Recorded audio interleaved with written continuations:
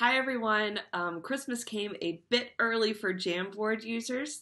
I'm really excited. It looks like we're going to be able to start adding our own images to the background of Jamboards so that we can lock in math problems or anything that we want students to annotate. So I'm going to try it here with you.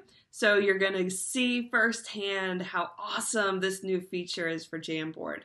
So what I have here is a Word document that I've opened here in my Google of a blank map that students would need to color.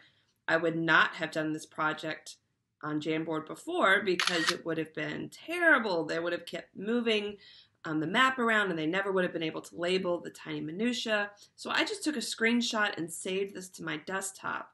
And if I come over here to Jamboard, I can click out of this. When I click on background, you'll notice there is a brand new image option. The default is white. This is what you normally see.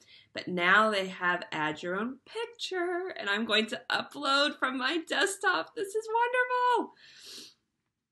Here we go. Open. Here it is. It's loading. Yes.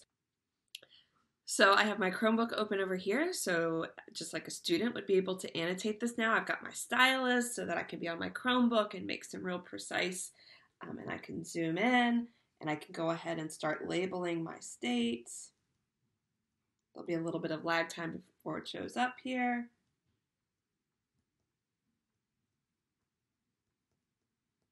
But the best part is that I can't move the picture. Oh, this is wonderful. This is wonderful. So you can now use your own screenshots and your own images to lock it in the background of your Jamboard so that you can do even more activities without worrying about that extra stress of your template and your graphic organizer moving around. Let me know if you have any questions.